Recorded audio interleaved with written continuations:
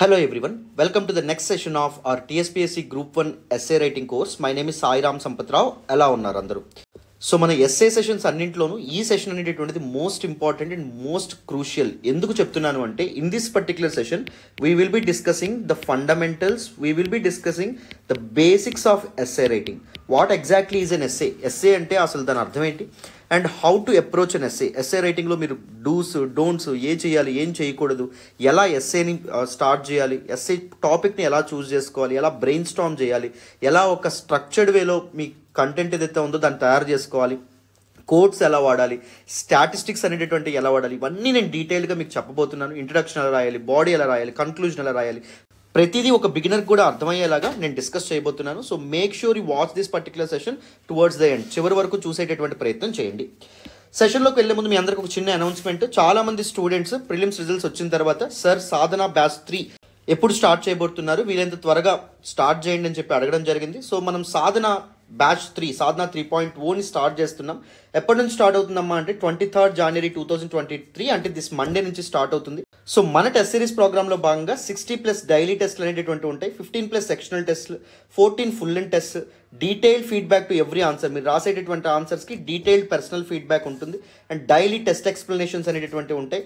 ప్రతి టెస్ట్ యొక్క model answers కూడా ప్రొవైడ్ చేయడం అనేటటువంటిది జరుగుతుంది, and through out your preparation full guidance and support అనేటటువంటిది మీకు ఉంటుంది. We are accepting only 25 slots as of now. So ఎవరైనా జాయిన్ అవ్వాలనుకుంటే ఇది ఫీజు 6,999 రూపాయి, తక్కువ 7,000 రూపాయలు. జాయిన్ అవ్వాలంటే ఈ నెంబర్కి ఫోన్ చేయండి. ఈ నెంబర్కి ఫోన్ చేసి ఏమైనా డౌట్స్ ఉంటే తీర్చేసుకొని చక్కగా జాయిన్ అయ్యేటటువంటి ప్రయత్నం చేయండి అమ్మా, ఓకేనా? But one thing is for sure, మన ఇన్స్టిట్యూట్లో ఏ కోర్స్ అయినా మీకు ద బెస్ట్ కంటెంట్ అనేది ఉంటుంది, ద బెస్ట్ క్వాలిటీ అనేటటువంటిది ఉంటుంది. You will never get this quality in anywhere in AP and Telangana, that is for sure, that is guaranteed, ఓకేనా? So ఎందుకంటే I ensure quality from initial days of my career.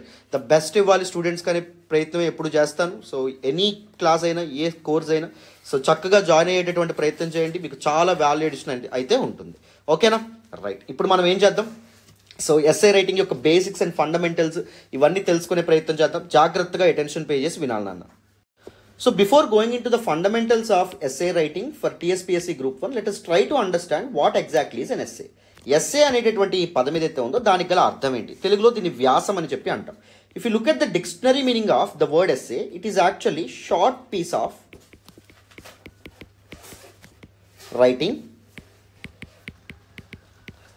On a particular subject our topic. ఒక particular subject are ఒక particular topic మీద మనం రాతపూర్వకంగా చెప్పేటటువంటి విశ్లేషణ ఏదైతే ఉందో దాన్నే ఎస్ఏ అని చెప్పడం అనేది జరుగుతుంది. It is actually the basic meaning, the fundamental meaning, ఓకేనా, the dictionary meaning. And if you closely look at the components of an essay, ఒక ఎస్ఏలో ఏం ఉండాలి, what exactly should be included in SA అని మనం మాట్లాడుకుంటే, SA should always discuss a matter. So given matter ఏదైతే ఉందో దాన్ని డిస్కస్ చేయాలి. And SA is also a return form of your expression. You need to express your point of view through N SA. And also SA is also a return form of your పెర్సుయేషన్. ఒప్పించేటటువంటి ప్రయత్నం చేయాలి. మీ thought process ఏదైతే ఉందో, మీ point of view ఏదైతే ఉంటుందో, so దాన్ని మీరు ఒప్పుకోండి, audience ఒప్పుకునేటట్టు చేయడానికి కావాల్సినటువంటి స్టాటిస్టిక్స్, రీజనింగ్ ఏదైతే ఉంటుందో దాన్ని ఇచ్చేటటువంటి ప్రయత్నం చేయాలి. SA must include these 3 things. One is discussion ఉండాలి, ఎక్స్ప్రెషన్ ఉండాలి, అండ్ పెర్సుయేషన్ అనేటటువంటిది ఉండాలి. And what exactly is discussion sir? నేను ఒక సింపుల్ ఎగ్జాంపుల్ చెప్పేటటువంటి ఎగ్జాంపుల్తో దీన్ని ఎక్స్ప్లెయిన్ చేసే ప్రయత్నం చేస్తాను, జాగ్రత్తగా వినండి. ఇప్పుడు మీరు క్రికెట్ మ్యాచ్ అనేటటువంటి చూసుంటారు. క్రికెట్ మ్యాచ్ ఇన్నింగ్స్ అయిపోయిన తర్వాత there will be a panel of experts who will discuss the course of the innings. So India batting ఎలా ఆడింది, ఆస్ట్రేలియా బౌలింగ్ ఎలా వేసింది, అండ్ వికెట్ పిచ్ ఏదైతే ఉంటుందో అది ఎలా రెస్పాండ్ అవ్వడం అనేది జరిగింది, షార్ట్ బౌండరీస్ ఎటు ఉన్నాయి, బ్యాట్స్మెన్ ఏ బౌండరీస్ని టార్గెట్ చేశారు, సో బౌలర్స్ ఏ ఏరియాస్లో బౌలింగ్ వేయడం అనేది జరిగింది. ఇలా ఒక క్వాలిటేటివ్ డిస్కషన్ అనేటటువంటిది ఉండడం జరుగుతుంది. సో ఇప్పుడు అదే క్రికెట్ మ్యాచ్ గురించి ఎవరైనా మనలాంటి వాళ్ళు మాట్లాడుకుంటే, మామూలుగా ధోని 6 కొట్టాడు రా, కోహ్లీ 50 కొట్టాడు రా, లేకపోతే రోహిత్ శర్మ సెంచరీ కొట్టాడు రా అని చెప్పి మాట్లాడుకుంటాం. కానీ మనం దీస్ టెక్నికాలిటీస్లోకి వెళ్తామా? వెళ్ళం. బట్ ద ఎక్స్పర్ట్స్ ఎవరైతే ఉంటారో, ఎక్స్పర్ట్స్ ఏం చేస్తారు, ఆల్ దీస్ థింగ్స్ ఏవైతే ఉంటాయి వాటిని పరిగణలోకి తీసుకొని ఒక క్వాలిటేటివ్ డిస్కషన్లో, ఒక ఇన్ఫర్మేటివ్ డిస్కషన్తో ముందుకు రావడం అనేది జరుగుతుంది. అండ్ ఎగ్జాక్ట్లీ యువర్ ఎస్సే ఏదైతే ఉంటుందో it should include qualitative discussion and informative discussion అనేటటువంటిది ఉండాలి. అండ్ యువర్ ఎక్స్ప్రెషన్ ఏదైతే ఉంటుందో, మీరు పాయింట్ ఆఫ్ వ్యూ ఎలా అయితే ఏదైతే ఎక్స్ప్రెస్ చేస్తారో it should be clear enough to understand. అవతల వాడికి క్లియర్గా అర్థం కావాలి. మీరు ఆ స్టేట్మెంట్ సపోజ్ ఎస్ఏలో ఇచ్చినటువంటి స్టేట్మెంట్ సపోర్ట్ చేస్తున్నారా లేకపోతే దాన్ని అపోజ్ చేస్తున్నారా, అది క్లియర్ కట్గా మీరు ఇది చేయాలి. అండ్ పెర్సుయేషన్, సో ఆడియన్స్కి మీ యొక్క పాయింట్ ఆఫ్ వ్యూ ఏదైతే ఉంటుందో అది యాక్సెప్ట్ చేయడానికి కావాల్సినటువంటి రీజనింగ్, స్టాటిస్టిక్స్, ప్రూఫ్స్ అనేటటువంటివి కూడా మీ ఆన్సర్లో మీరు ప్రొవైడ్ చేయగలగాలన్నమాట. అర్థమైందా? SA includes these 3 things. One is discussion, second one expression, third one పెర్సుయేషన్. Clarity వచ్చిందని అనుకుంటున్నాను. And we can Bradley categorise essays into 2 types అమ్మ. ఎలా కేటగరైజ్ చేయొచ్చు? One is formal SA, second one వచ్చేసి ఇన్ఫార్మల్ ఎస్ఏ. సో మన ఎగ్జామ్లో మనం రాసేటటువంటిది it must be formal essay అయి ఉండాలి. ఇన్ఫార్మల్ ఎస్సే అనేటటువంటిది మనం రాయకూడదు. ఇన్ఫార్మల్ టెర్మినాలజీ కానీ ఇన్ఫార్మల్ ఎక్స్ప్రెషన్ కానీ అసలు ఉండకూడదు. So what accounts to A formal essay, what can be considered as a formal essay, అది మనం తెలుసుకోవాలి. ఎందుకంటే మనం ఫార్మల్ ఎస్సే రాయాలి అని చెప్తున్నాం కదా, ఏ ఏ పారామీటర్స్ ఉంటే మనకు ఫార్మల్ ఎస్సే అవుతుంది. Your essay should be impersonal. So me personal opinion మీరు చెప్తున్నప్పటికీ కానీ దాన్ని ఎక్స్ప్రెస్ చేసేటప్పుడు ఒక బ్రాడ్ ఆడియన్స్ ఎవరైతే ఉన్నారో, బ్రాడ్ కమ్యూనిటీ ఆఫ్ పీపుల్ ఎవరైతే ఉన్నారో వాళ్ళ ఒపీనియన్గా మనం దాన్ని ఎక్స్ప్రెస్ చేసేటటువంటి ప్రయత్నం చేయాలి. And your essay should be less emotional. Suppose reservation మీద మీకు ఒక ఎస్సే అనేటటువంటిది వచ్చింది అనుకోండి. For suppose you are enjoying the constitutional safe guards of reservation, ఓకేనా, మీరు లైఫ్లో ఎంజాయ్ చేస్తున్నారు అన్నింటిలోనూ. So but still రిజర్వేషన్స్ని extreme support చేయడం కానీ ఇలాంటివి మాట్లాడుకోవద్దు. యూ షుడెంట్ బి ఎమోషనల్గా మీరు అవ్వకూడదు. ఎమోషనల్లీ న్యూట్రల్గా, వాల్యూ న్యూట్రల్గా మీరు ఎస్సే రాసేటటువంటి ప్రయత్నం చేయాలన్నమాట. And formal SC will have a certain degree of seriousness. So ఆకతాయితనంగా ఉండకూడదు. ఒక సీరియస్ డిస్కషన్ అనేటువంటి చెప్పాను కదా, ఎక్స్పర్ట్స్ ఎలా అయితే డిస్కస్ చేస్తారో అలాంటి డిస్కషన్ అండ్ అలాంటి స్టేట్మెంట్స్ ఏవైతే ఉంటాయో అవి మీ ఎస్సేలో ఉండాలి. అప్పుడే అది ఫార్మల్ ఎస్సే అవ్వడం అనేటటువంటి జరుగుతుంది. And should never be in the form of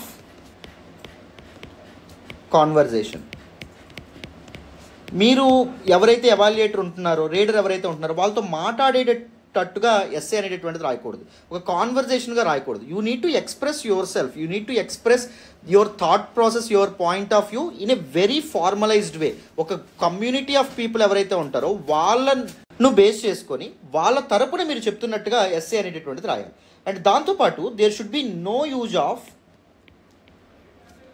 first person references. ఇవన్నీ మ్యాండేటరీగా గుర్తుపెట్టుకోవాలి. మీరు ఎస్సే రాసేటప్పుడు, ప్రాక్టీస్ చేసేటప్పుడు కానీ ఎప్పుడైనా ఇవన్నీ మైండ్లో తప్పకుండా పెట్టుకోవాలి. కాన్షియస్గా మీ మైండ్కి చెప్తా ఉండాలి. ఎస్సే అనేటటువంటిది పర్సనల్గా ఉండకూడదు, ఇంపర్సనల్గా ఉండాలి. ఎస్సే అనేటువంటి ఎమోషనల్గా ఉండకూడదు, లెస్ ఎమోషనల్గా ఉండాలి. డిగ్రీ ఆఫ్ సీరియస్నెస్ అనేటటువంటిది ఉండాలి. రైట్ జార్గాన్ అనేటువంటిది ఉండాలి. ఒక కాన్వర్జేషన్ లాగా ఉండకూడదు. అండ్ ఫస్ట్ పర్సన్ రెఫరెన్సెస్ అనేటటువంటిది ఉండకూడదు. అంటే ఎస్సేలో ఐ, యూ, మీ ఇలాంటి పదాలు ఏవైతే ఉంటాయో వాటిని వాడకుండా ఎస్సే రాసేటటువంటి ప్రయత్నం చేయాలన్నమాట. అప్పుడే అది ఎస్సే ఫార్మల్ ఎస్సేగా మారడం అనేది జరుగుతుంది. ఓకేనా? You shouldn't be writing any informal things. ఇన్ఫార్మల్గా మీరు రాయకూడదు. ఎమోషనల్ స్టేట్మెంట్స్ ఏవైతే ఉంటాయో వాడకూడదు. Your essay should be very formal in nature. ఒక గవర్నమెంట్ డాక్యుమెంట్ ఎలా అయితే ఉంటుందో వెరీ ఫార్మల్గా, వెరీ సీరియస్గా, సో వెరీ ప్రిసైజ్గా అలాగే మీ ఎస్సే అనేటటువంటిది ఉండాలి. అర్థమైందా? దీస్ పాయింట్స్ మీరు గుర్తుపెట్టుకోవాలి. And what are all things your essay must contain. So essay రాసేటప్పుడు ఇంకే విషయాలు మనం గుర్తుపెట్టుకోవాలి అనేటటువంటి కూడా చెప్తాను, వినండి. So your essay should contain some important elements. When you are writing an essay, you need to remember, you need to consciously remind your brain these things. One is your essay should be relevant. Relevance is very, very, very important. Your essay, intent of the essay ఏదైతే ఉంటుందో దాని నుంచి డివేట్ అవ్వకూడదు. Of course కొన్నిసార్లు మనం 1000 words రాసినప్పుడు కొన్నిసార్లు డివేట్ అవుతాం. But deviation from the topic will be tolerated up to a certain point only. కంప్లీట్గా టాపిక్కి దూరంగా వెళ్ళి మీరు ఆ డిస్కషన్ అనేటువంటిది చేస్తే that is very wrong. You are playing spoil sport అని చెప్పి మనం చెప్పుకోవచ్చు. కానీ రిలవెన్స్ అనేటువంటిది ఉండాలి. What ever you are using, statistics use చేసిన, కోట్స్, కొటేషన్స్ అనేటువంటివి యూజ్ చేసిన, అనెక్డోట్స్ అనేటువంటి ఇంట్రడక్షన్లో వాడిన, వాట్ ఎగ్జాక్ట్లీ అనెక్డోట్స్ అని ఎగ్జాంపుల్ కూడా చెప్తాను. సో ఎలా ఇంట్రడక్షన్లో ఏం రాస్తే మంచిది ఏంటి అని చెప్పి. సో కొద్ది నిమిషాల్లో ఏది మీరు వాడినా అది మెయిన్ థీమ్ ఆఫ్ ఎస్సే ఏదైతే ఉంటుందో దానికి రిలవెంట్గా మాత్రమే ఉండాలి. And your essay should always be in orderly form. ఒక సీక్వెన్షియల్గా, ఆర్డర్గా ఉండేటటువంటి ప్రయత్నం చేయాలి. What ever the arguments, what ever the ideas you want to express, they should be in ఒక డెఫినెట్ ఫామ్, ఒక ఆర్డర్గా ఉండాలి. ఇన్ఫర్మేషన్ మొత్తం ఒకలాగా ఎలా పడితే అలా డంప్ చేసేటటువంటి ప్రయత్నం చేయకూడదు. దేని తర్వాత ఏది రావాలి, ముందే ఒక స్ట్రక్చర్ వేసుకొని, నేను బ్రెయిన్ స్టార్మింగ్ ఎలా చేయాలి కూడా చెప్తాను. సో ఈ స్ట్రక్చర్ వేసుకొని దాని ప్రకారంగా ఎస్ఏ అనేటటువంటిది మీరు స్ట్రక్చర్ చేసే ప్రయత్నం చేయాలి. And your SA should be in a కన్సైజ్డ్ manner, కన్సైజ్డ్గా ఉండాలి. సోది రాయకూడదు, no bullshit watts ever.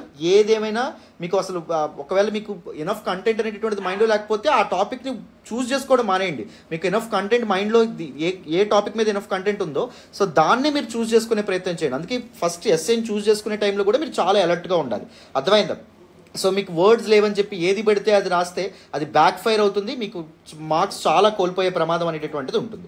So clarity of thought ఉండాలి. మీ ఎక్స్ప్రెషన్ అనేటటువంటిది కూడా చాలా కన్సైజ్డ్గా, చాలా టు ద పాయింట్, ఒక బుల్లెట్ లాగా ముందుకు వెళ్ళాలన్నమాట. అండ్ దాంతోపాటు your SA should be very effective. Every point in your SA, every line in your SA should make sense. Flowery language అనేటటువంటిది వాడద్దు. లాంగ్వేజ్ అనేటటువంటిది అండర్స్టాండబుల్గా ఉండాలి. ప్రతి ఒక్క లైన్ మీరు ఏదైతే ఎస్సేలో పెడతారో అది అవతల వ్యక్తికి అర్థం అవ్వాలి. ఏదో కవిత్వాలు రాస్తాను లేకపోతే ఏదో ఫ్లవరీ లాంగ్వేజ్ రాసేస్తాను అంటే కుదరదు. ఓకేనా? Some vocabulary, if you're uncertain about that the usage of some vocabulary, don't use that. అర్థమైందా? సమ్ ప్రోవెబ్స్ ఆర్ కోట్స్ అవి రెలవెంట్గా లేనప్పుడు సో అలాంటివి మీరు అసలు వాడేటటువంటి ప్రయత్నం అసలు చేయకండి. అర్థమైంది? అవి వాడకపోయినా పర్లేదు, బట్ ఇర్రెలవెంట్వి వాడితే ఏం జరగడం అనేటటువంటిది జరుగుతుంది, అది బ్యాక్ ఫైర్ అవ్వడం జరుగుతుంది. And your essay should be coherent. Coherent means your essay should be logical, your essay should be reasoned. Extreme statements అనేటటువంటి వాడకుండా మీ ఎస్సే లాజికల్గా ఉంచేటటువంటి ప్రయత్నం చేయండి. ఫర్ ఎగ్జాంపుల్, దేశంలో పేదరికాన్ని పోగొట్టడానికి గవర్నమెంట్ ప్రతి ఒక్కడి అకౌంట్లో ₹1,00,00,000 వేసేయాలి, 10 కోట్లు వేసేయాలి. That is illogical, right? That we cannot implement that in ప్రాక్టికల్గా మనం ఇంప్లిమెంట్ చేయగలమా? ప్రాక్టికల్గా ఇంప్లిమెంట్ చేయలేం. లాజికల్గా ఉండాలి. మీరు ఏవైతే సజెషన్స్ ఇస్తున్నారో, మీరు ఏవైతే రీజనింగ్ చేస్తున్నారో ఇదంతా రీజనబుల్గా ఉండాలి. అవతలవాడు అవును కదా అనుకోవాలి. ఇదేంటి ఇలా చెప్తున్నాడు, ఇదేంటి ఇంత అన్సర్టైన్గా చెప్పడం అనేది జరుగుతుంది, ఇలా అనుకోకూడదు. అర్థమైందా? మీ ఎస్సే అనేటటువంటిది అలా ఉండాలి. And your essay must abide by the law of the land. గుర్తుపెట్టుకోండి అమ్మా, very very very important. You must uphold constitutional values at all the times. రాజ్యాంగ విలువలు ఏవైతే ఉంటాయో వాటిని దృష్టిలో పెట్టుకోవాలి. వాటికి అతీతంగా ఎక్స్ట్రీమ్ స్టేట్మెంట్స్ రాయడం కానీ, జనరలైజ్ స్టేట్మెంట్స్ అనేటువంటి రాయడం కానీ చేయకూడదు. ఇప్పుడు ఆల్ ఉమెన్ ఆర్ వీక్ అని చెప్పడం కానీ ఇలాంటిది మనం చెప్పకూడదు. Are society actually made them week, right? So ఇలా మాట్లాడొచ్చు కానీ all women are weak, all differently abled people are weak, so they are unfortunate, ఇలాంటి పదాలు అనేటువంటి వాడకూడదు. ఎప్పుడైనా ప్రియాంబుల్ గుర్తుపెట్టుకోండి. ప్రియాంబుల్లో మనకు ఉంటుంది sovereign, socialist, secular, democratic, republic. Nature of ఇండియాని ఈ విధంగా చెప్పడం అనేది జరిగింది కదా, ఆర్ ఫోర్ ఫాదర్స్ ఎవరైతే ఉన్నారో వాళ్ళు. సో ఇండియన్ సావరెనిటీని దెబ్బతీసేటటువంటి ఎటువంటి ప్రయత్నం చేయకూడదు. సో ఇండియాకి చైనాకి ఎందుకు అనవసరంగా సరిహద్దు గొడవలు అవుతున్నాయి, పీస్ చాలామంది చచ్చిపోతున్నారు. చక్కగా మన ఇండియన్ ల్యాండ్ ఏదైతే ఉందో ఆ చైనాకి సీడ్ చేస్తే సరిపోతుంది కదా, చైనాకి ఇచ్చేస్తే సరిపోతుంది కదా. అంటే మీరు ఏం చెప్తున్నారు? ఇండియా షుడ్ మన సావరెంటీని మనం అండర్మైన్ చేసుకోవాలి అని మీరు చెప్పకనే చెప్తున్నారు. అది తప్పు. Next socialist. ఎవరైతే రిచ్ పీపుల్ ఎవరైతే ఉన్నారో సో వాళ్ళ ల్యాండ్స్ని వాళ్ళకి ఉండనివ్వచ్చు కదా. ఎందుకు వాళ్ళ దగ్గర నుంచి ల్యాండ్స్ అనేటటువంటివి తీసుకొని పేదవాళ్ళకి పంచడం అనేది జరుగుతుంది. ట్యాక్సెస్ వసూలు చేసి ఎందుకు ఫ్రీబీస్ అనేటటువంటి సంక్షేమ పథకాలు అనేటటువంటివి ఇస్తున్నారు? ఎవడు కష్టపడి వాడు సంపాదించుకుంటాడయ్యా. ఎందుకు ప్రభుత్వాలు ఇలా చేస్తూ ఉన్నాయి, బద్దగస్తులను చేస్తూ ఉన్నాయి ప్రజల్ని? ఇలాంటి ఎక్స్ట్రీమ్ స్టేట్మెంట్స్ ఏవైతే ఉంటాయో అవి కూడా వాడకూడదు అనమాట. అర్థమైందా? ది సోషలిస్టిక్ ఐడియాలజీ ఏదైతే ఉంటుందో దాని మీద కూడా అబైడ్ అవ్వాలి. And secular. సో ఇండియాని హిందూ రాజ్ చేసేయాలి, మైనారిటీస్ అందరినీ ఇది చేసేయాలి, అప్పుడే కాన్ఫ్లిక్ట్ పోతుంది, కమ్యూనలిజం పోతుంది. సో ఇలాంటి పదాలు ఏవైతే ఉంటాయో అలాంటి ఎక్స్ట్రీమ్ స్టేట్మెంట్స్ కూడా వాడకూడదు. డెమోక్రటిక్. ప్రజల చేతుల్లో పవర్ ఎందుకు ఉండాలి? ప్రజలు డిసిప్లైన్డ్గా ఉండట్లేదు మన ఇండియాలో, ఎందుకంటే డెమోక్రసీ వల్ల. సో ఏం చేయాలంటే రాచరిక వ్యవస్థ రావాలి, స్ట్రిక్ట్ రూల్స్ అండ్ ఇంప్లిమెంటేషన్ అనేటటువంటిది ఉండాలి. సో ఇలాంటి ఎక్స్ట్రీమ్ ఆస్పెక్ట్స్ ఏవైతే ఉంటాయో వాటికి దూరంగా ఉండే ప్రయత్నం చేయండి. Your answer, your essay should always abide by the law of the land. Not only essay, జిఎస్లో మీరు రాసేటటువంటి ఆన్సర్స్ కూడా law of the land, that is constitutional వాల్యూస్ని ఎప్పుడూ అప్హోల్డ్ చేస్తూనే ఉండాలి. వాటికి అతీతంగా వెళ్ళారో అది బ్యాక్ ఫైర్ అవుతుంది, అసలు ఒక్క మార్క్ కూడా పడదు. మళ్ళీ చెప్తున్నాను, కాన్షియస్గా మీరు ప్రాక్టీస్ చేస్తున్నప్పుడు కానీ మీరు ఎప్పుడు ఎస్ఏ రాసేటప్పుడు కానీ ఆల్ దీస్ ఆస్పెక్ట్స్ని మీ మైండ్కి చెప్పుకుంటూ ఉండండి. సో నేను డీవియేట్ అవుతున్నాను, రిలవెంట్గా ఉండాలి, ఆర్డర్లీ ఫామ్లో రాయట్లేదు, ఆర్డర్లీ ఫామ్ రాయాలి, కన్సైజ్డ్గా రాయట్లేదు, ఎఫెక్టివ్గా రాయట్లేదు, నేను అనవసరంగా ఫ్లవరీ లాంగ్వేజ్ వాడుతున్నాను, అవతల వాడికి అర్థం కాదేమో, అసలు లాజికల్గా ఒక రీజన్ లేకుండా ఎలా పడితే అలా రాస్తున్నాను, అనవసరమైనటువంటిని డంప్ చేస్తున్నాను, సోది రాస్తున్నాను, అలా రాయకూడదు. And abide by the law of the land, నేను ఇప్పుడు ఇచ్చేటటువంటి ఈ స్టేట్మెంట్, నేను పాస్ చేస్తున్నటువంటి ఈ స్టేట్మెంట్, నేను పాస్ చేస్తున్నటువంటి వ్యూ పాయింట్ ఏదైతే ఉందో అది కాన్స్టిట్యూషనల్ వాల్యూస్కి విరుద్ధంగా ఉంది, సో ఇది రాయకూడదు. మైండ్కి పదే పదే పదే పదే చెప్పుకోవాలి. ప్రాక్టీస్ ఈజ్ యాక్చువల్లీ కీ అమ్మ. అర్థమైందా? ఎంత ప్రాక్టీస్ చేస్తే ఎస్ఏలో మీరు అంత షైన్ అవుతారు. చాలామంది ఏమనుకుంటారు అంటే ఎస్ఏ ఓన్లీ క్రియేటివ్ పీపులే రాయగలరు అనుకుంటారు. ఎస్, క్రియేటివ్ పీపుల్ ఎస్ఏని బెటర్గా రాయగలుగుతారు, బట్ ఆ క్రియేటివిటీని మీరు ఈజీగా బిల్డ్ చేసుకోవచ్చు త్రూ ప్రాక్టీస్. ఎంత ఎక్కువ ప్రాక్టీస్ చేస్తే మీకు అంత చక్కగా ఎస్ఏస్ అనేటటువంటివి రాను రాను తయారవుతాయి. ఒక నగిషి పెట్టినట్టు షైన్ అవ్వాలన్నమాట. అర్థమైందా? సో అది మీరు ప్రాక్టీస్తో మీకు వస్తుంది. Nothing to worry at all. ఓకేనా? Now let us try to look at planning to write an essay. ఒక ఎస్సే స్టార్ట్ చేసే ముందు మనం ఎలా ఆలోచించాలి, what are the steps that we need to follow. One by one డీటెయిల్గా చెప్తాను, జాగ్రత్తగా అటెన్షన్ పే చేసి వినండి. So now let us look at how to approach an essay. Essay అనేటటువంటిది స్టార్ట్ చేసినప్పటి నుంచి ఎండ్ చేసేంత వరకు you need to follow 4 important process. First one ఏంటి అంటే సెలెక్షన్ ఆఫ్ ఎన్ ఎస్సే. మీ అందరికీ తెలుసు, ఎగ్జామినేషన్లో మీకు 3 సెక్షన్స్ అనేవి ఉంటాయి. ఫస్ట్ సెక్షన్ నుంచి 3 క్వశ్చన్స్ అనేటటువంటి ఇవ్వడం జరుగుతుంది. ఏ ఆర్ బి ఆర్ సి, మూడింట్లో ఒకటి రాయాలి. సెకండ్ సెక్షన్ నుంచి 3 క్వశ్చన్స్ అనేవి వస్తాయి. ఏ R B R C, so ఒకటి రాయాలి. థర్డ్ సెక్షన్ నుంచి కూడా 3 క్వశ్చన్స్ అనేటటువంటి వస్తాయి. ఈ మూడింట్లో ఒకటి చూస్ చేసుకోవాలి. సో ఒక్కొక్క క్వశ్చన్ 50 మార్క్స్ క్యారీ చేస్తుంది. మొత్తం ఎస్ఏ పేపర్ మనకు 150 మార్క్స్. అవునా? 1000 వర్డ్స్ రాసేటటువంటి ప్రయత్నం చేయాలి. ఇప్పుడు సెక్షన్ 1 నుంచి మీకు 3 క్వశ్చన్స్ వస్తాయి కదా. ఈ 3 క్వశ్చన్స్లో ఏ క్వశ్చన్ అనేటటువంటిది మీరు కాన్ఫిడెంట్గా ఉన్నారో అది చాలా కేర్ఫుల్గా చూస్ చేసుకునేటటువంటి ప్రయత్నం చేయాలమ్మా. You need to be very careful in this particular selection process. ఎందుకంటే ఏది కాన్ఫిడెంట్గా ఉన్నారో అది మాత్రమే రాయాలి. వేరేది ఏదైనా చూస్ చేసుకున్నారనుకోండి, సో తర్వాత మేము దీని మీద కాన్ఫిడెంట్గా లేనంటే ఈ మధ్యలో మీకు చాలా టైం అనేటటువంటిది వేస్ట్ అవుతుంది. మీకు అసలు చాలా మార్క్స్ పోయే అవకాశం ఉంటుంది. 3 ఎస్ఏస్ రాయలేనటువంటి పరిస్థితి కూడా ఏర్పడడం అనేటటువంటి జరుగుతుంది. So you need to be very careful while selecting your right SA. And second one, understanding are perceiving. So first you need to underline every keyword అమ్మ. సో పూర్తిగా ఎస్ఏ ఏదైతే ఉంటుందో అసలు what exactly is the demand of the question, ఏం అడిగే ప్రయత్నం చేస్తున్నారు, what are the keywords involved, what are the keywords included in this particular SA statement. So వాటిని మీరు పూర్తి స్థాయిలో అర్థం చేసుకోవాలి. అప్పుడే మీరు బెటర్ ఆన్సర్ అనేది రాయగలుగుతారు. And your relevance to the relevance of the answer, మీరు ఎంత రిలవెంట్గా రాస్తారని దేని మీద డిపెండ్ అవుతుంది, మీరు ఎంత చక్కగా క్వశ్చన్ని అర్థం చేసుకున్నారు అని చెప్పి. మీకు బోత్ ఇంగ్లీష్లోను అండ్ తెలుగులోను కూడా క్వశ్చన్ వస్తుంది కాబట్టి ఒకవేళ ఇంగ్లీష్లో ఒక టెర్మినాలజీ, ఒక జార్గన్ మీకు సరిగ్గా అర్థం కాకపోతే ఒకసారి తెలుగులో కూడా చదివేటటువంటి ప్రయత్నం చేయండి. Be sure about your understanding. అసలు ఏం అడిగారో మీకు మైండ్లో లేకపోతే మీరు రిలవెంట్గా ఆన్సర్ రాయగలుగుతారా? రాయలేరు. అర్థమైందా? సో అండర్స్టాండింగ్లో కూడా మీరు చాలా కేర్ఫుల్గా ఉండే ప్రయత్నం చేయాలి. And third most important, very crucial step and critical step, that is brainstorming. ఒక ఎస్ఏలో ఏవేవి రాయాలి అనేటటువంటివి ఏవైతే ఉంటాయో అసలు ఎలా మనకి ఎప్పుడో చదివినటువంటి కంటెంట్ అంటే ఎలా గుర్తు తెచ్చుకోవాలి, ఏం చేయాలి, this actually very crucial step అమ్మ.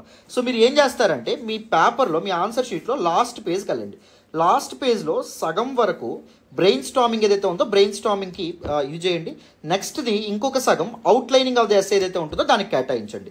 బ్రెయిన్ స్టార్మింగ్లో మీరు ఏం చేయాలి, ఫస్ట్ అసలు చుట్టుపక్కల జరుగుతున్నటువంటి అన్నింటినీ, లేకపోతే ఎగ్జామ్, లేకపోతే ఇంట్లో విషయాలు, ఇవన్నింటినీ పక్కన పెట్టేసి జస్ట్ కంప్లీట్గా ఫోకస్డ్గా ఉండి ఏదైతే ఎస్సే టాపిక్ మీరు చూస్ చేసుకున్నారో దాని విషయంలో, ఆ పర్టికులర్ టాపిక్ విషయంలో మీకు గుర్తొస్తున్నటువంటి మైండ్లో మీకు ఒక ఇమేజ్ అనేది ఏర్పడుతూ ఉంటుంది కదా, ఆ పాయింట్స్ అన్ని ఏవైతే పదాలు గుర్తొస్తున్నాయో అవన్నీ టకటక రాసేసుకోండి ఒక దగ్గర. You need to Jat down various points regarding that particular essay that appear in your mind. ఓకేనా? మీ మైండ్లోకి వచ్చినటువంటి ప్రతిదాన్ని రాసేటటువంటి ప్రయత్నం చేయాలి. అండ్ బ్రెయిన్ స్టార్మింగ్ మీరు ఎంత సమయం కేటాయించాలి సార్ అంటే నాట్ మోర్ దెన్ 15 minutes, 15 నిమిషాలు బ్రెయిన్ స్టార్మింగ్కి కేటాయించాలి, అంతకుమించి ఎక్కువ కాదు. ఎందుకంటే 1000 words రాయడానికి మీకు మినిమం 45 minutes పడుతుంది. సో 3 గంటలు 3 ఎస్ఏలు రాయాలి అంటే ఒక ఎస్ఏకి మీకు గంట సమయం దొరుకుతుంది. ఒక గంట సమయంలో ఫస్ట్ 15 నిమిషాలు బ్రెయిన్ స్టార్మ్ చేయాలి, మిగిలిన 45 some people right away start there introduction SA చూడగానే. అలా కాదు, బ్రెయిన్ స్టార్మ్ చేయాలి. అసలు ఏ మీ ఎస్ఏలో ఉండాలి. సో ఏవేవి విషయాలు కోడ్స్ ఏ ఉండాలి, స్టాటిస్టిక్స్ ఏ ఉండాలి, అవన్నీ లాస్ట్ పేజ్లో ఫస్ట్ హాఫ్ ఏదైతే ఉందో దానిలో రాసుకునేటటువంటి ప్రయత్నం చేయండి. ఓకేనా? You need to brain Storm about various causes, various factors. ఒక పర్టికులర్ ఇష్యూ ఉందనుకోండి, ఉమెన్ ఇష్యూ ఉందనుకోండి, దానివల్ల కాజెస్ ఏంటి, ఫ్యాక్టర్స్ ఏంటి, ఇష్యూస్ ఏంటి, అండ్ దాంతోపాటు దాని అసోసియేటెడ్ ఇష్యూస్ ఏంటి, అండ్ వే ఫార్వర్డ్ ఏంటి, గవర్నమెంట్ తీసుకున్నటువంటి డెసిషన్స్ ఏంటి, స్టాటిస్టిక్స్ ఏం చెప్తున్నాయి, కొటేషన్స్ ఎవరైనా ఏమైనా ఇచ్చారా. సో ఇవన్నీ మీరు ఒక దగ్గర రాసుకునేటటువంటి ప్రయత్నం చేయాలమ్మా. అర్థమైందా? So there is actually famous method called pastel analysis.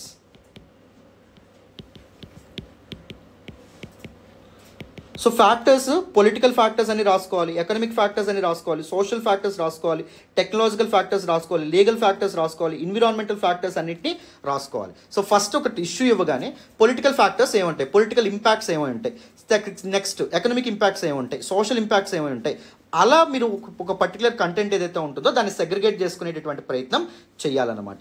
అర్థమైందా? So you need to follow this thing. ఓకేనా? So this is actually brain storming. ఓకేనా? బ్రెయిన్ స్టార్మింగ్లో ఇవన్నీ ఇంక్లూడ్ అవ్వడం అనేటువంటి జరుగుతుంది. అండ్ బ్రెయిన్ స్టార్మింగ్ తర్వాత ఫోర్త్ ఇంపార్టెంట్ ప్రాసెస్ ఏంటి అంటే అవుట్లైనింగ్ యువర్ ఎస్సే.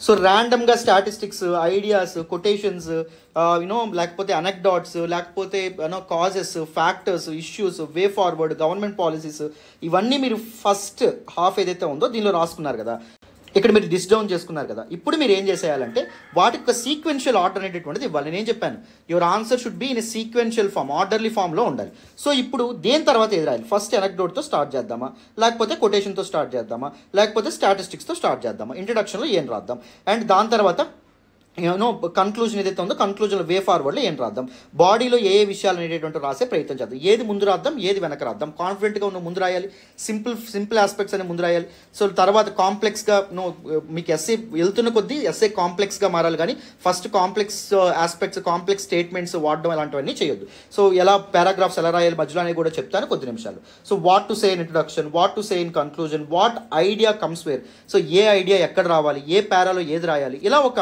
అవుట్లైన్ చేసుకోవాలన్నమాట మీ ఎస్సే. సో దట్ ఈ అవుట్లైన్ని అండ్ దాంతోపాటు what ever the content you collected, so వీటన్నింటినీ ఒక ఎస్సే రూపంలో, ఒక ఆర్గనైజ్డ్ రూపంలో పెడితే ఒక మంచి ఎస్సే మీకు తయారవ్వడం అనేటటువంటి జరుగుతుంది. ఫస్ట్ ఏంటి process? Selection. So first right ఎస్సేని select చేసుకోవాలి.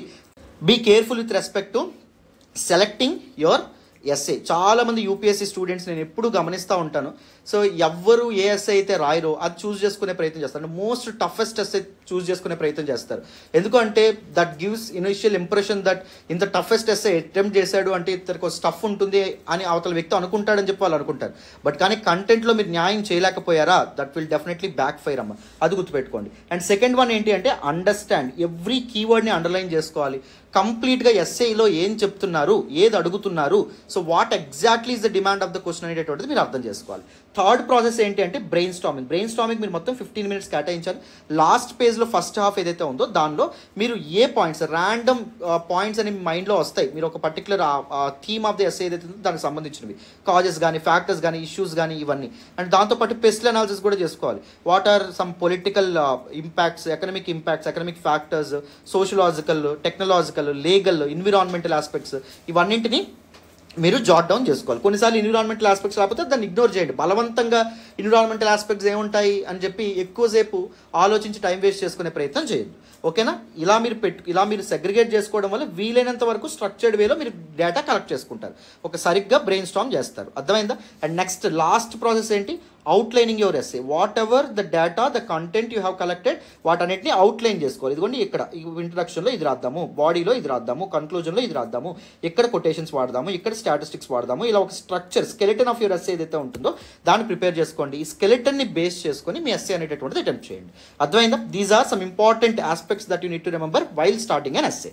అర్థమైందా? ఇక్కడ వరకు క్లారిటీ వచ్చిందని అనుకుంటున్నాను. ఇప్పుడు చాలా మంది అడిగేటువంటి ప్రశ్న, ఎస్సేలో ఇంట్రడక్షన్ ఎలా స్టార్ట్ చేయాలి, పారాగ్రాఫ్స్ అనేటటువంటి మధ్యలో బాడీలో ఎలా రాయాలి, కన్క్లూజన్ ఎలా రాయాలి, అవి కూడా తెలుసుకుందాం, వినండి. So first let us look at introduction to N essay. Me introduction అనేటటువంటిది ఏ విధంగా ఉండాలి అనేటటువంటిది ఫస్ట్ చూద్దాం. Your introduction should arouse readers interest. Introduction చదవగానే మిగిలిన ఎస్సే కూడా చదవాలి అని అనిపించాలన్న. అర్థమైందా? సో అంత క్యాచీగా ఇంట్రడక్షన్ ఏదైతే ఉందో అది మీరు రాయాలి. You can start either with an anecdote అంటే ఒక షార్ట్ స్టోరీ ఏదైతే ఉందో స్టోరీతో స్టార్ట్ చేయొచ్చు. నేను ఎగ్జాంపుల్ కూడా దీనికి చూపిస్తాను. And you can start with quotes ఏవైతే ఉంటాయో అవి వాడచ్చు. అండ్ మీ పర్సనల్ ఎక్స్పీరియన్స్, మీ జీవితంలో జరిగే ఆ పర్టికులర్ ఎస్సేకి సంబంధించినటువంటి పర్సనల్ ఎక్స్పీరియన్స్ ఏమైనా జరిగితే దాన్ని కూడా మీరు చెప్పొచ్చు.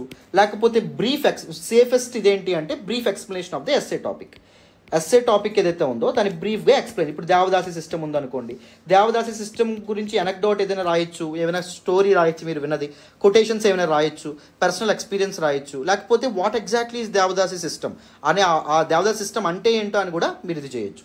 గుర్తుపెట్టుకోండి, ఇవేవైతే ఉంటాయో they just complement your answer. ఈ అనెక్డోట్ అనేటటువంటిది రిలవెంట్గా లేకపోతే, థీమ్ ఆఫ్ ద ఎస్సేకి అనుబంధంగా లేకపోతే మీకు బ్యాక్ ఫైర్ అవుతుంది. కొటేషన్ ఏదైతే ఉందో ఎగ్జాక్ట్ స్టేట్మెంట్ కొటేషన్స్ అనేటువంటి వాడాలి, ఒక్క పదం కూడా మారకూడదు. అండ్ ఎవరు ఆ కొటేషన్ ఇచ్చారనేటటువంటి వ్యక్తి పేరు కూడా మీకు సరిగ్గా తెలిసి ఉండాలి. అతను student beat around the bush, ఏదో ఎప్పుడో ఒక కొటేషన్ విన్నాను దాన్ని రీఫ్రేమ్ చేసేస్తాను అని చెప్పి ఎలా పడితే అలా కొటేషన్స్ రాయకూడదు. కొటేషన్స్ మీకు ఒకవేళ if you are not sure about the exact coat రాయకుండా ఉండండి, పర్లేదు. బట్ కానీ తప్పుడు కొటేషన్ రాయడం వల్ల, ఆ కొటేషన్ ఇచ్చినటువంటి వ్యక్తి పేరు తప్పుగా రాయడం వల్ల అది మీకు బ్యాక్ ఫైర్ అవుతుంది, మీరు చాలా మార్క్స్ కోల్పోతారు. అండ్ పర్సనల్ ఎక్స్పీరియన్స్ ఏదైతే ఉందో ఇది కూడా సో మీకు నిజంగా జీవితంలో జరిగినటువంటిదని చెప్పొచ్చు. లేకపోతే మీరు ఒక కథ కూడా అల్లొచ్చు దాని చుట్టూ, ఆ పర్టికులర్ ఎక్స్పీరియన్స్ చుట్టూ.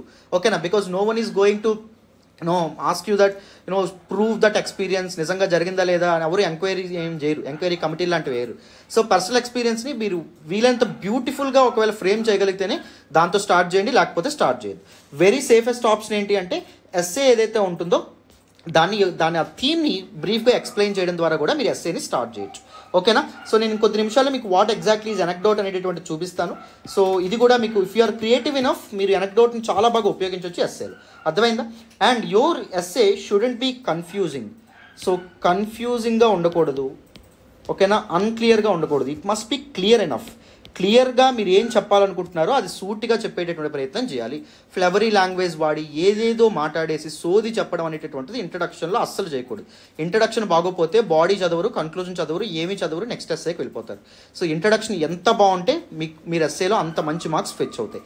జస్ట్ 5 మార్క్స్ వేరే వాళ్ళకంటే మీరు ఎస్సేలో ఎక్కువ స్కోర్ చేసినా మీకు తప్పకుండా మీ నేమ్ అనేటటువంటిది ఫైనల్ లిస్ట్లో ఉంటుంది. అర్థమైందా? అదొకటి గుర్తుపెట్టుకోండి. And what exactly is this anecdote నేను చెప్పే ప్రయత్నం చేస్తాను. ఒక డెమాన్స్ట్రేషన్ ఇస్తాను, చూడండి.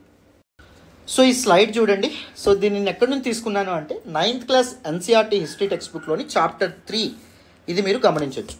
So this chapter 3 actually discussing Nazism and the rise of Hitler. Germany Nazism and what exactly this ideology of Nazism and the rise of Hitler ఎలా అధికారంలోకి రావడం అనేటటువంటి జరిగింది. వీటి గురించి దిస్ పర్టికులర్ లెసన్ ఏదైతే ఉందో అది చెప్తుంది. సో ఈ డైరెక్ట్గా నాజీయిజంలోకి వెళ్లకుండా ఎంత ఇంట్రెస్టింగ్గా ఈ పర్టికులర్ టాపిక్ని స్టార్ట్ చేశారో చూడండి. సో ఇక్కడ మీరు గమనించవచ్చు, here the author started with an anecdote. ఒక షార్ట్ స్టోరీ ఏదైతే ఉంటుందో దాంతో స్టార్ట్ చేయడం అనేటటువంటి జరిగింది. ఏం చెప్తున్నారు? In the spring of 1945 1945 spring సీజన్లో a little 11 years old German boy called Helmut was lying in bed when he overheard his parents discussing something in serious tones. 11 ఏళ్ల జర్మన్ బాలుడైనటువంటి హెల్మూత్ ఎవరైతే ఉన్నారో ఆయన తన బెడ్ మీద పడుకుంటూ వాళ్ళ తల్లిదండ్రులు, వాళ్ళ తల్లి తండ్రి ఇద్దరు మాట్లాడుకుంటున్నటువంటి కొన్ని మాటలు ఏవైతే ఉంటాయో, సీరియస్గా మాట్లాడుకుంటున్నటువంటి కొన్ని మాటలు ఏవైతే ఉన్నాయో వాటిని విన్నాడనమాట. ఏం మాట్లాడుకుంటున్నారంట చూడండి. His father, A prominent physician, డెలిబరేటెడ్ with his wife whether the time had come to kill the entire family or if he should commit suicide alone. So అతని ఫాదర్ ఒక ప్రామినెంట్ ఫిజిషియన్, ఒక డాక్టర్. ఆయన తన వైఫ్తో ఏం చెప్తున్నాడు అంటే మన కుటుంబాన్ని మొత్తం చంపేసుకోవాల్సినటువంటి సమయం వచ్చేసిందా, లేకపోతే కుటుంబం మొత్తం చంపుకోకుండా నేను ఒక్కడనే ఆత్మహత్య చేసుకోనా నా కుటుంబాన్ని రక్షించుకోవడానికి ఏం చేస్తే మంచిదంటావు అని చెప్పి తన భార్య ఎవరైతే ఉన్నారో తన భార్యకు అడుగుతున్నాడు అనమాట. His father spoke about his fear of revenge saying now the allies will do to us what we did to the crippled and Jews. So 1936 నుంచి 1945 వరకు సో నాజీస్ ఎవరైతే ఉన్నారో వాళ్ళు యూదులకి అండ్ దాంతో యూదుల్ని ఊచకోత కోయడం అనేటటువంటి జరిగింది. కాన్సన్ట్రేషన్ క్యాంప్స్ ఏవైతే ఉంటే దాంట్లో ఉంచి ఊపిరి ఆడకుండా వాళ్ళని చంపేయడం అనేటటువంటి జరిగింది. వాళ్ళ మీద విపరీతమైన వివక్ష చూపించడం అనేటటువంటి జరిగింది. వాళ్ళని ఒక మనుషుల్లాగా కూడా ట్రీట్ చేయకపోవడం అనేటటువంటి జరిగింది. మొత్తానికి World War II ఎండ్ అవ్వడం అనేటటువంటి జరిగింది. World War II ఎవరెవరి మధ్య అయింది? ఎలైడ్ పవర్స్ అండ్ దాంతోపాటు యాక్సిస్ పవర్స్ మధ్య జరగడం అనేది జరిగింది. ఎలైడ్ పవర్స్లో ఎవరున్నారు? ఇప్పుడు యునైటెడ్ నేషన్స్ సెక్యూరిటీ కౌన్సిల్లో 5 పర్మనెంట్ నేషన్స్ నేషన్స్ ఏవైతే ఉన్నాయో అవి. First United states of America, and దాంతోపాటు యునైటెడ్ కింగ్డమ్, అండ్ దాంతోపాటు ఫ్రాన్స్, అండ్ దాంతోపాటు చైనా, అండ్ దాంతోపాటు రష్యా, ఇవి ఉండడం అనేటటువంటి జరిగింది. అవునా? సో యాక్సిస్ పవర్స్లో అప్పుడు ఎవరు ఉండేవాళ్ళు? జర్మనీ, అండ్ దాంతోపాటు జపాన్, ఇవి ఉండడం అనేటటువంటి జరిగింది. సో ఎవరు గెలిచారు దీనిలో? ఎలైడ్ పవర్స్ ఎవరైతే ఉన్నారో వాళ్ళు గెలిచారు. సో యాక్సిస్ పవర్స్ ఏవైతే ఉంటాయో అవి ఓడిపోవడం అనేటటువంటి జరిగింది.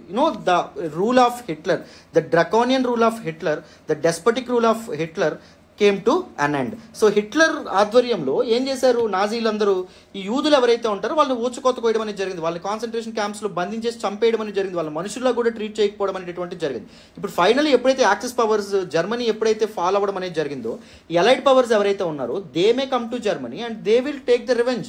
సో మనం చేసినటువంటి ఈ పనులకి వాళ్ళు మన మీద ప్రతీకారం తీర్చుకునే అవకాశం ఉంటుంది అని చెప్పి, సో ఈ పర్టికులర్ నాజీస్ ఎవరైతే ఉన్నారో వాళ్ళు భయపడ్డారు. ఇతని ఫాదర్ ఎవరైతే ఉన్నారో హెల్ముత్ ఫాదర్, ఆయన కూడా హిట్లర్ అండర్లో పనిచేయడం అనేటటువంటిది జరిగింది. అర్థమైందా? అడాల్ఫ్ హిట్లర్కి సపోర్టర్గా ఉండడం అనేటటువంటిది జరిగింది. సిన్స్ ఈ the supporter of Adolf Hitler rain అయిపోయింది కాబట్టి అలైడ్ పవర్స్ వచ్చి అడాల్ఫ్ హిట్లర్ మీద, అడాల్ఫ్ హిట్లర్ సపోర్ట్ చేసినటువంటి వాళ్ళ మీద రివెంజ్ తీర్చుకునేటటువంటి అవకాశం ఉంటుంది, మనందరినీ చంపేసే అవకాశం ఉంటుంది అని చెప్పి ఈయన భయపడుతున్నాడు అనమాట.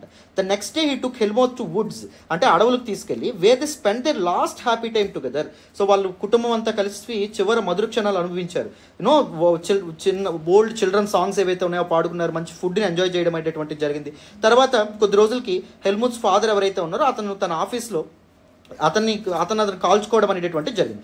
హెల్ముత్ remembers that he saw his father's bloody uniform being burnt in the family fire place. So అతని ఫాదర్ యొక్క యూనిఫామ్ ఏదైతే ఉందో, హిట్లర్ కింద పనిచేసినటువంటి నాజీ యూనిఫామ్ ఏదైతే ఉందో, దాన్ని ఎవ్వరికీ తెలియకుండా వాళ్ళ తల్లి ఏం చేయడం అనేది జరిగింది? కాల్చివేయడం అనేటటువంటిది జరిగింది. ఎందుకు? వాళ్ళ ఫాదర్ హిట్లర్ తరపున పనిచేశాడని చెప్పి బయట ప్రపంచానికి తెలియకుండా ఉండడం కోసం. అర్థమైందా? So ట్రమటైజ్డ్ was he buy what he had over head and what had happened. జరిగిందంతా చూసి, జరిగిందంతా తన కళ్ళ ముందే కనిపిస్తుంటే ఒక రకమైనటువంటి డిప్రెషన్లోకి వెళ్ళిపోయాడు. ఎవరు? హెల్ముత్ బాయ్, ఆ 11 year old bye. That he reacted by refusing to eat at home for the following 9 years. తర్వాత అతని తండ్రి చనిపోయినటువంటి 9 ఏళ్ల వరకు అతను వాళ్ళ ఇంట్లో తినలేదు. ఎందుకు తినలేదంట? He was afraid that his mother might poison him. So ఫుడ్లో వాళ్ళ మదర్ తనకి పాయిజన్ కలిపేసి అతన్ని చంపేసే అవకాశం ఉంటుందేమో అని భయపడి ఇంట్లో అతను ఇప్పటి వరకు తినలా. సో చూసారా, ఒక హిట్లర్ని అండ్ నాజీస్ని అండ్ దాంతోపాటు యూదుల మీద వాళ్ళు చూపించేటటువంటి వివక్షను అంతటిని ఒక చిన్న షార్ట్ స్టోరీ రూపంలో ఎలా ఇంట్రడ్యూస్ చేయడం అనేది జరిగింది. It will catch our attention. ఎప్పుడైతే మనం ఇది చదువుతామో మనం తర్వాత కూడా అసలు నిజంగా ఏం జరిగింది, హిట్లర్ ఏం చేశాడు అసలు యూదులకి, ఇవన్నీ తెలుసుకునే ప్రయత్నం చేస్తాం. ముందు చదువుతాం. సో ఒక పేరా తర్వాత నెక్స్ట్ పేరాకి వెళ్తాం. నెక్స్ట్ పేరా ఇంట్రెస్టింగ్గా మార్చాలి, ఆ నెక్స్ట్ పేరా మనం చదివే ప్రయత్నం చేస్తాం. This is actually clear example of anecdote. ఇప్పుడు సపోజ్ పార్టీషన్ ఆఫ్ ఇండియా గురించి మీకు ఏమైనా ఎస్సే వచ్చింది అనుకోండి. సో పార్టీషన్లో జరిగినటువంటి ఒక ఘోరమైన ఈవెంట్స్ ఏవైనా ఉంటే వాటితో ఆ పర్టికులర్ షార్ట్ స్టోరీతో మీరు స్టార్ట్ చేస్తే your answer will look more interesting. అర్థమైందా? సో ఈ విధంగా మీ ఇంట్రడక్షన్ అనేటువంటిది చాలా ఇంట్రెస్టింగ్గా మలుచుకోవాలన్నమాట. అర్థమైందా? సో ఇక్కడ డెమాన్స్ట్రేట్ చేసినటువంటి ఎగ్జాంపుల్ మీకు క్లియర్గా అర్థమైందని అనుకుంటున్నాను.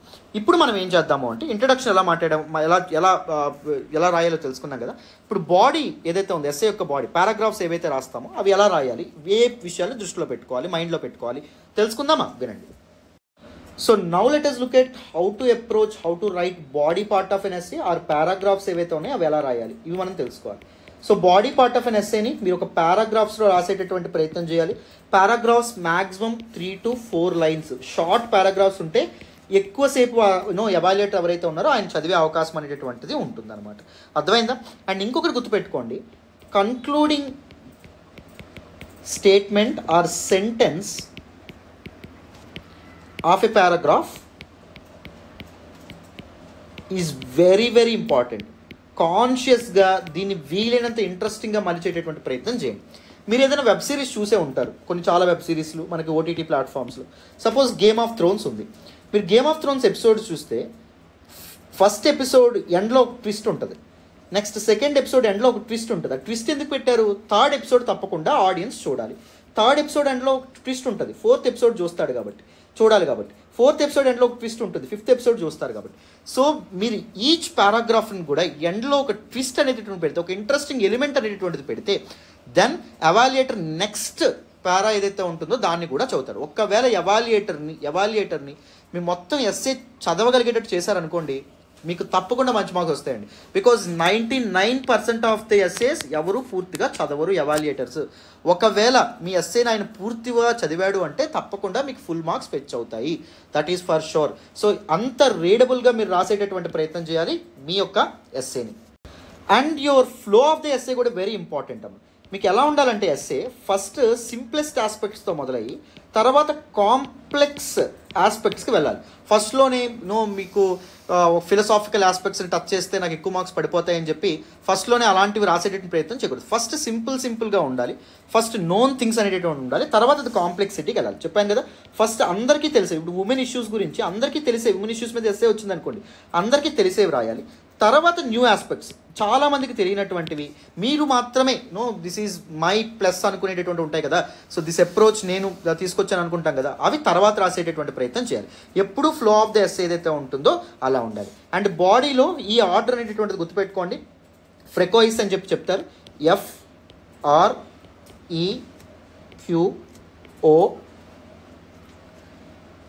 FREQOES.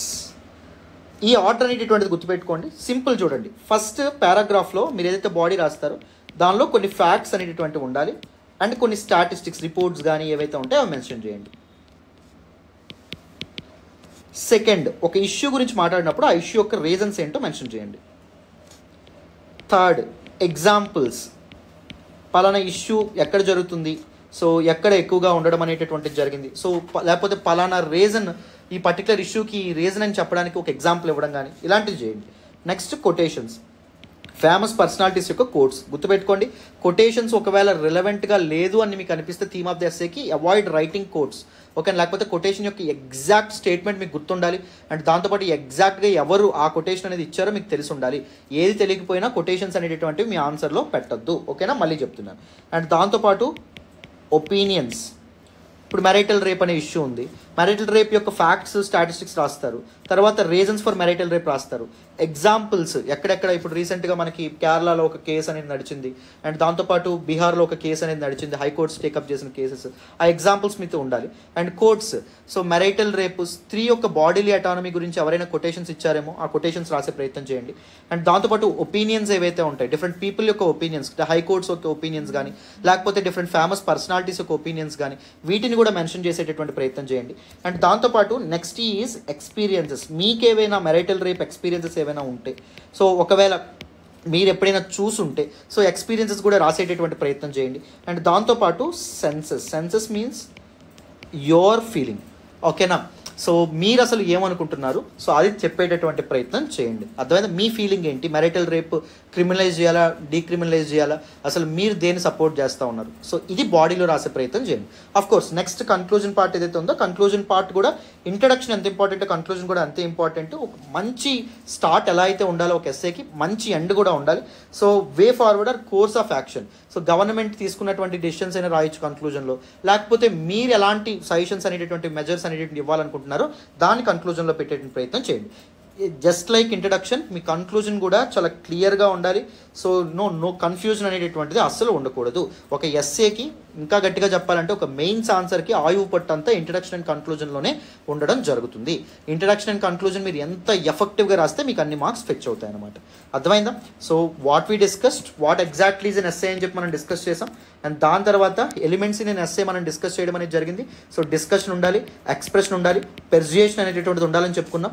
అండ్ దాని తర్వాత different kinds of essay, categorisation of essay, formal essays, informal essays, మనం రాసేటటువంటిది ఫార్మల్ ఎస్సే అని చెప్పుకున్నాం. సో ఫార్మల్ ఎస్సే అంటే ఏంటి, what accounts to A formal essay అంటే మనం డిస్కస్ చేసాం. సో పర్సనల్గా ఉండకూడదు, ఎమోషనల్గా ఉండకూడదు, రైట్. సో ఇవన్నీ మనం డిస్కస్ చేయడం, డిగ్రీ ఆఫ్ సీరియస్నెస్ ఉండాలి, ఇవన్నీ మనం డిస్కస్ చేయడం అనేది జరిగింది. అండ్ దాని తర్వాత what exactly your essay should contain, so me essay రాసేటప్పుడు మీరు ఎటువంటి విషయాలు దృష్టిలో పెట్టుకోవాలి అని చెప్పి మనం మాట్లాడడం అనేది జరిగింది. ఎస్సే కన్సైజ్డ్గా ఉండాలి, ఎస్సే ఎఫెక్టివ్గా ఉండాలి, ఎస్సే రేషనల్గా అంటే మనకి కోహరెంట్గా ఉండే ప్రయత్నం చేయాలి. It should abide by constitutional values, law of the ల్యాండ్కి అబైడ్ అయి ఉండాలి తప్పకుండా. అర్థమైందా, ఇది మనం చెప్పుకోవడం అనేది జరిగింది. And some important process that that involve in SA writing, అది మనం మాట్లాడుకున్నాం. First selection of N SA, that is very important. తర్వాత understanding are perceiving N SA, so ఆ ఎస్ఏ యొక్క స్టేట్మెంట్ అర్థం చేసుకోవడం. తర్వాత brain storming, it is the critical process, very important aspect. And brain storming తర్వాత మనం ఏం డిస్కస్ చేయడం అనేటువంటిది జరిగింది. అవుట్లైనింగ్ అండ్ ఎస్ఏ ఏదైతే ఉందో దాని గురించి మనం మాట్లాడాం. అండ్ దాని తర్వాత మనం ఏం మాట్లాడాం, ఎస్ఏ యొక్క ఇంట్రడక్షన్ ఎలా రాయాలి, బాడీ పార్ట్ ఎలా రాయాలి, కన్క్లూజన్ ఎలా రాయాలి, సో ఏవి దృష్టిలో పెట్టుకోవాలి, ఏవి దృష్టిలో పెట్టుకోకూడదు, కంప్లీట్గా నేను డిస్కస్ చేయడం అనేది జరిగింది ఈ సెషన్లో. సో ఈ సెషన్ అనేది మీకు ఉపయోగపడుతుందని అనుకుంటున్నాను, because no one is going to discuss these kind of basics అమ్మ, అర్థమైందా? సో ఈ బేసిక్స్ అనేవి మీ మైండ్లో లేకపోతే మీ ఎస్ఏ ఎలా పడితే అలా ఉంటుంది. నో, ఎందుకంటే మీరు కాన్షియస్గా మైండ్తో చెప్తూ ఉండాలి, నా ఎస్ఏ రిలవెంట్గా ఉందా లేదా. సో రిలవెన్స్ పోతా ఉంటే come back to know the main theme of the essay. మీరు ఎప్పుడైతే ఇవన్నీ తెలుస్తాయో అప్పుడు మీ మైండ్కి మీరు చెప్పుకోగలుగుతారు, ఒక పర్ఫెక్ట్ ఐడియల్ ఎస్ఏ ఏదైతే ఉంటుందో దాన్ని రాయగలుగుతారు. ఓకేనా? సో వీలైతే ఒక 2-3 సార్లు చూడండి మీ ప్రిపరేషన్ టైంలో ఈ యొక్క వీడియోని, ప్రతిసారి ఆల్ దీస్ పాయింట్స్ గుర్తుపెట్టుకునే ప్రయత్నం చేయండి. ఓకేనా? So this is all about this particular session అమ్మ. మళ్ళీ నెక్స్ట్ సెషన్లో డైరెక్ట్ సిలబస్లోకి వెళ్ళిపోతాం. సెక్షన్ 1 ఏదైతే ఉందో, సెక్షన్ 1లో ఫస్ట్ ఆస్పెక్ట్ ఏదైతే ఉందో, మన కాంటెంపరీ ఇష్యూస్ ఏవైతే ఉన్నాయో, ప్రాబ్లమ్స్ ఇన్ ద సొసైటీ, వాటి గురించి మనం మాట్లాడదాం. ఓకేనా? Right. Thank you so much for all the support and all the love so far. So SA free course ఏదైతే ఉందో అది మన యాప్లో ఉంటుంది. సో మండే నుంచి క్లాసులు అనేటువంటివి స్టార్ట్ అవుతాయి. సో డిస్క్రిప్షన్లో యాప్ లింక్ అనేటువంటిది ఉంటుంది. యాప్ డౌన్లోడ్ చేసుకొని సైన్ అప్ అయి ఉంచండి. మండే మీకు కోర్స్ అనేది అపీర్ అవుతుంది. డైరెక్ట్గా మీరు ఎన్రోల్ అవ్వచ్చు, no need to pay single penny. And me friends and fellow aspirants ఎవరైతే క్వాలిఫై అయ్యారో, లేకపోతే ఎవరికైతే ఎస్ఏ రైటింగ్ గురించి తెలుసుకోవాలనుకుంటున్నారో వాళ్ళకు కూడా మన వీడియోస్ని షేర్ చేసే ప్రయత్నం చేయండి. Thank you so much for all the support and love so far అమ్మా. Thank you so much again. Bye నాన్న.